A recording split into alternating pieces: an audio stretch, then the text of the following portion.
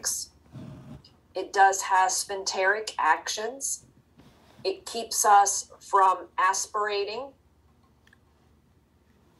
It increases our interthoracic pressure. So if you would all just hold your breath and bear down, that is a Valsalva maneuver, right? It allows us to cough. It allows us to lift things. So shutting off that airway does help us in everyday life. We just don't consciously think about the things that it does. I get my roller going the right way, Lisa. There we go. Cough reflex. It's triggered by objects touching the sensitive laryngeal mucosa. And some of you that have been dealing with patients that you're suctioning and stuff knows that it doesn't take much stimulation for our folks to really cough. It does help with phonation. The vibration of the vocal cords allows speech to be produced. And then it also helps with speech by moving up and down, relaxing and firming the edges of the vocal cords, changing the length of the cords. And remember, the other pieces of speech would be the pharynx, the palate, the tongue, the teeth, and the lips.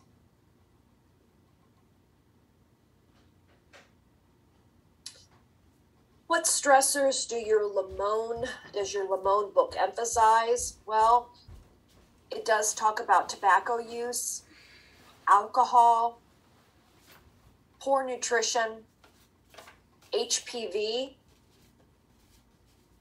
and occupational pollutants as some of the stressors that can lead to laryngeal problems.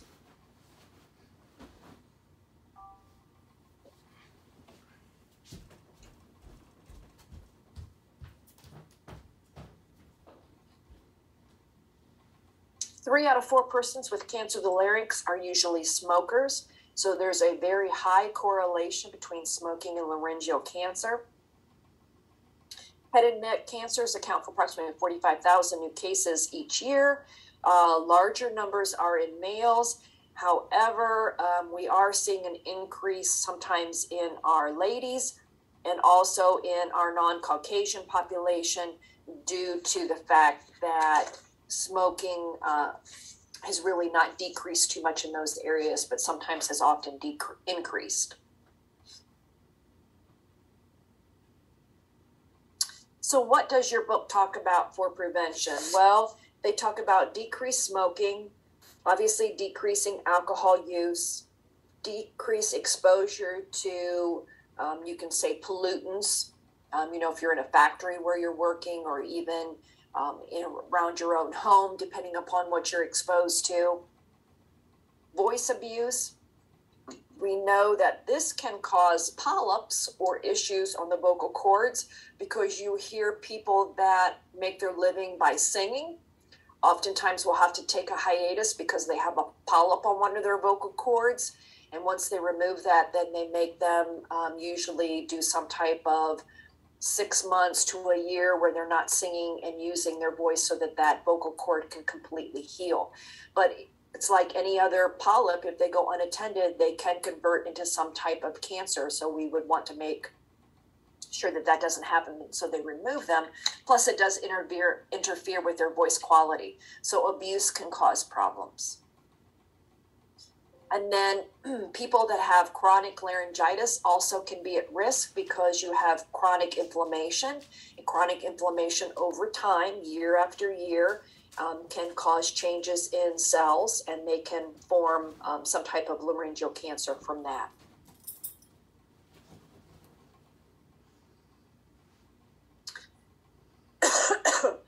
There are several types of laryngeal cancer that folks can get.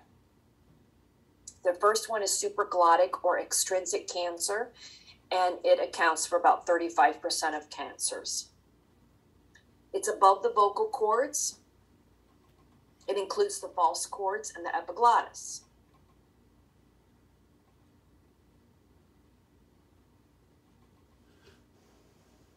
There's usually no early warning symptoms. Oftentimes it's a lump in the throat, or pain or burning with hot liquids, orange juice, could indicate that they have some type of ulceration through the mucosa and the tumor is already superficial. It's already coming through the tissues. And I know you know what that sensation would be like. If you've ever had a sore throat or something like that, and then you would drink orange juice, it probably is too acidic and you would complain that it burns. This is the same kind of sensation that they're having. Excuse me. It does metastasize quickly, and it involves both sides of the neck. There's a lot of rich lymphatic drainage in that area.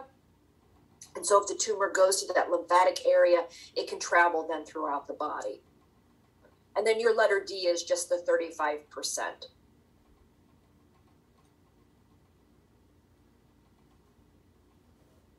All right, the second type is glottic cancer. Oh, they're supraglottic. So you can see the tumor here. These normally should be nice and smooth if you would look at vocal cords. This has a lot of irregularity to it.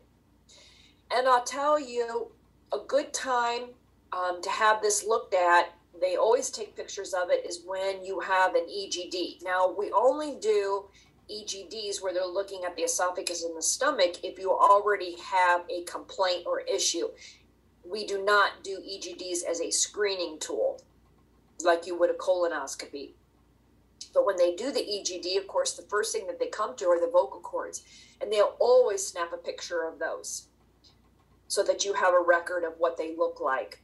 And on a rare occasion, we have had 1 or 2 patients where they'll have some type of irregularity, and they will send the patient to the ENT, and they'll come back and they will have had some type of laryngeal cancer. Now, not maybe to the extent where they have to have a laryngectomy or something like that, but where they were diagnosed with laryngeal cancer and had to have treatment from it.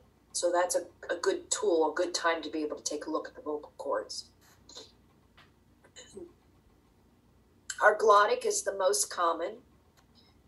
It involves the true vocal cords. The earliest symptoms that these folks have would be a change in their voice. Some type of hoarseness, like they've got a mild case of laryngitis that just doesn't go away, or maybe a muffled voice. So it depends on which book you're reading as to how they quantify the symptom. If the symptom persists greater than 2 weeks, see the doctor. This would be especially true if you happen to be a smoker. If you're a non-smoker, it probably is, for the most part, going to go away for you. But if you have some type of persistent change and you do smoke, you would want to see them earlier rather than later to make sure that there's no issue. Glottic cancers do metastasize a little slower because of where they're located. There's not near as much lymphatic drainage. So the metastatic process is slowed down. And letter E then is just the 60%. Again, I think that I already have in your notes.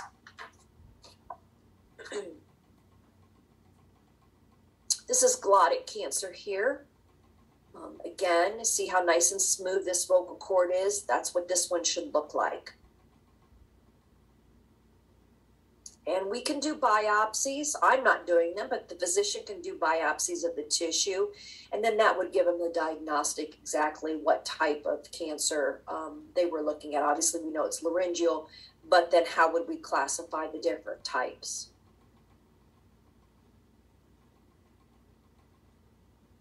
Subglottic is a very low percentage of cancers. It only represents about 5%, so they're very rare. It involves the portion below the vocal cords. They are often, I have a letter C, asymptomatic until the tumor obstructs their airway. Okay, so not seen very often at all.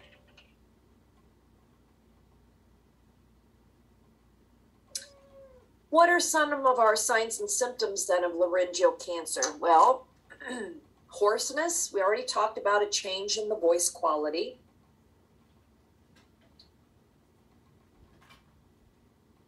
Painful swallowing or dysphagia.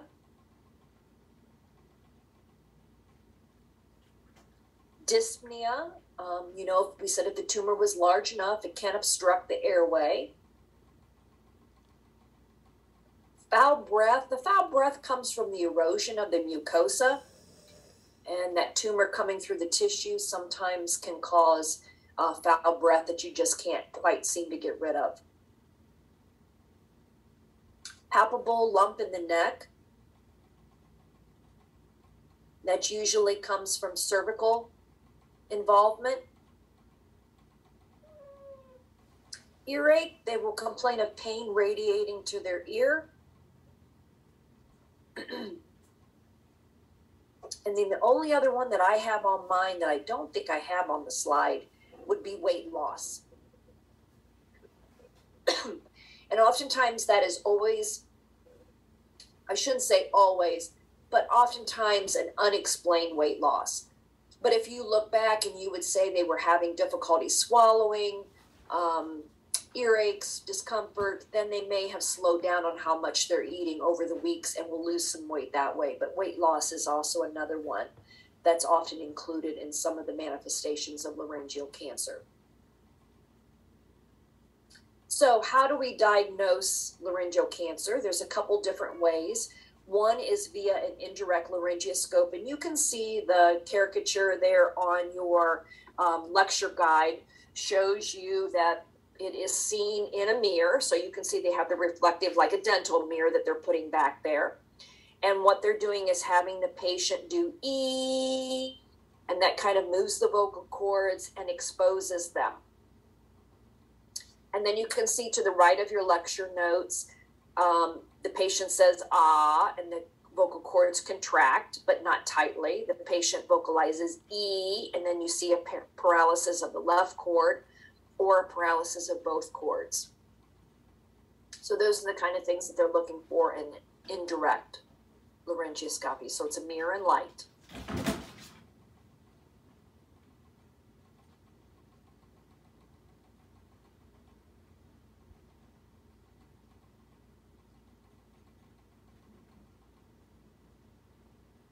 Direct laryngoscopy is the scope is passed into the larynx under a local or general anesthetic. The vocal cords are observed. They were painted with a dye, and the areas that soak up the dye are areas that we would be suspicious of carcinoma, so we would take the biopsies from those areas.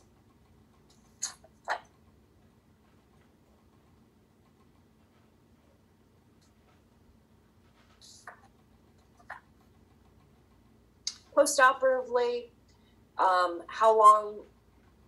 how do we do the test for their NPO or gag reflex? Well, I'm sure you've probably done this before. You can use a tongue depressor and just put it towards the back of their throat, see if their gag reflex is back. Testing their ability to swallow, we can do that, but I would give them a sip of water first. So in case they do happen to choke on it, that it's only water and not orange juice or some other type of fluid that can cause them problems, okay?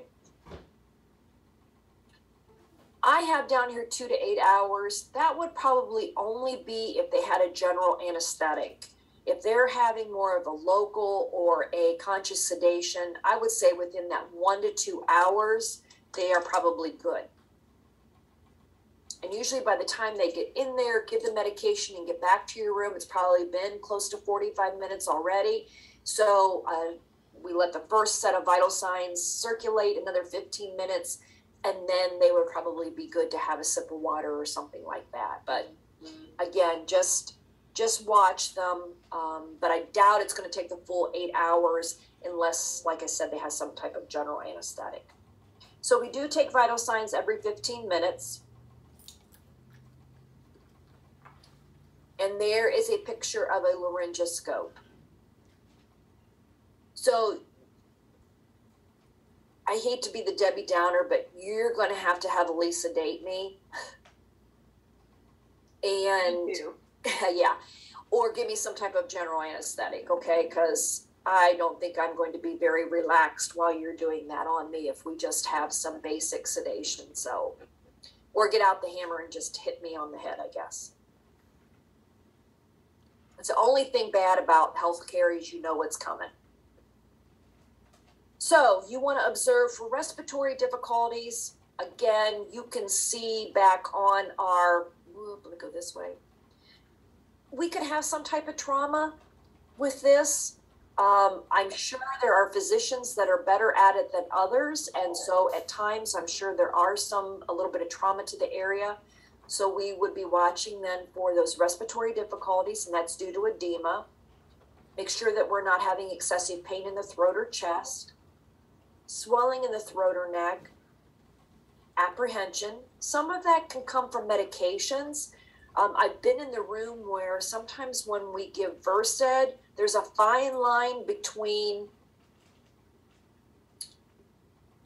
they can comprehend what you're saying to the point that you've given them enough medication that they still don't listen to you, but they're unable to now. Does that make sense to you? Now they're kind of, I think we gave a little too much, like they're beyond comprehending what you want them to do. They no longer understand to lay still. They're kind of like in a Versed twilight, and no amount of reasoning is going to calm them down. It just isn't going to happen unless you give them so much that you almost stop the breathing. But yeah, apprehension, they kind of get a little squirrely on you with some of the medications. And then are they expectorating blood? We might expect a little pink tinge. It's like anything when you've passed it over your oral mucosa, sometimes there is a little bit of trauma, but it shouldn't be bright red blood. It shouldn't just be you cough up a clot or anything like that. That would be something that we would definitely not expect to happen.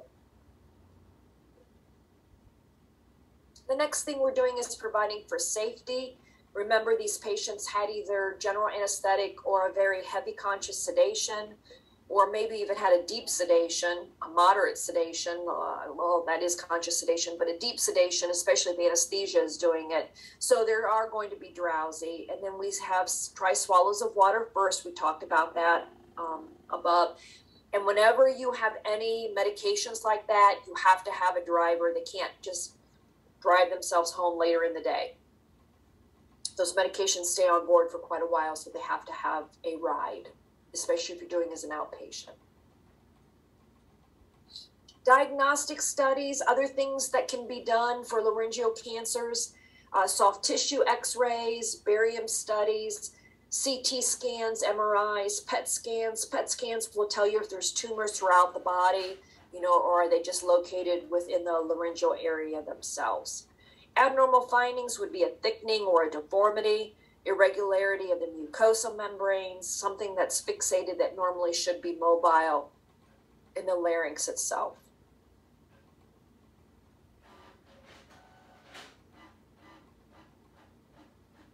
Okay. What do we do then for our person that has some type of laryngeal cancer? Well, recommendations is going to be determined by the stage of the cancer or the extent that it is. So one of the first things, or one treatments that we could do is radiation therapy. Radiation is going to be used for early glottic or intrinsic cancer, and the cure rate is about 80 to 90%. They can either have external or internal radiation. So external would be just that the beam is located towards the neck and we project the radiation that way, or we can implant seeds like you would for a prostate cancer. They put the beads directly into the area. Those beads don't get removed. They just eventually lose their radiation capability, usually within about a month or so. And then hopefully that will have destroyed all the cancerous tissue and it will not come back for them. It can be palliative in conjunction with chemotherapies.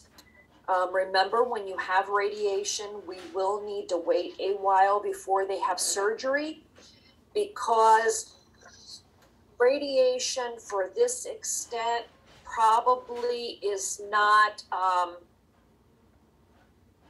able to pinpoint it 100%. So you do destroy some of the surrounding good tissue. And if I was to do radiation therapy on you for 6 weeks, we do have damage to good tissue. We want that to heal. If not, our ability for the sutures to stay in place or for it to heal would be minimalized. Okay, so we do radiation, then we give a period of time where they heal from the radiation, and then we'll do the surgery. I think you're finding that a lot now with like mastectomies and stuff, that we do radiation first, we let them heal from the radiation, and then we'll do their surgeries. And then possibly have chemo and radiation post. But we have to give a time for them to heal from it. All right. This particular treatment does preserve their voice, although their tone may be affected. We talked about radiation for up to about 6 weeks. And radiation oncology is open for the most part every day except for holidays. And I know they're not open on Sundays. I don't know if any radiation oncology does Saturdays, but through the week unless there's a holiday. So they would go every day for 6 weeks.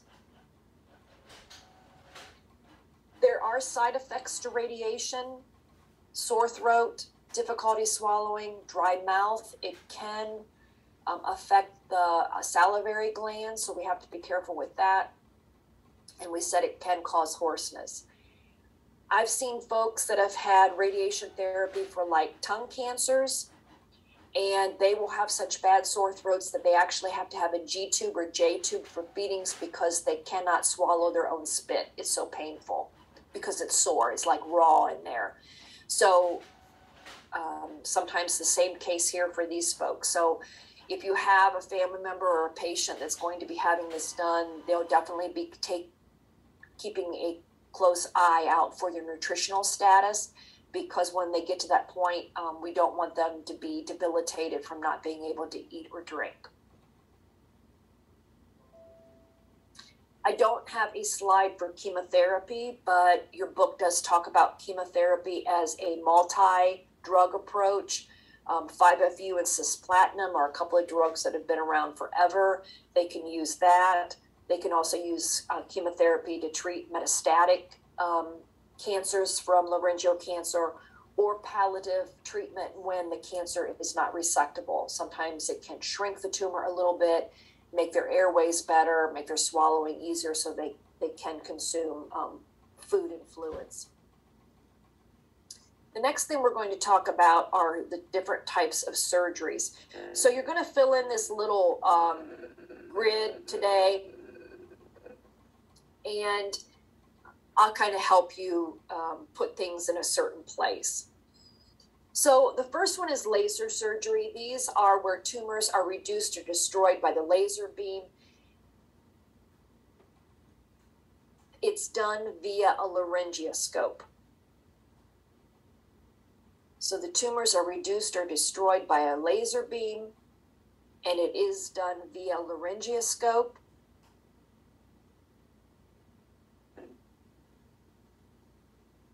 And then under voice quality, they have a normal voice to some hoarseness.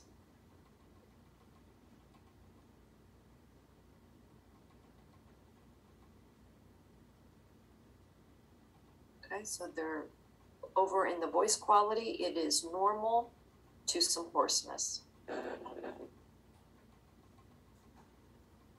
Okay, the second type is transoral chordectomy, and this is a small lesion on one of the chords, so it's going to be removed. They do have a normal voice. It is resected again via that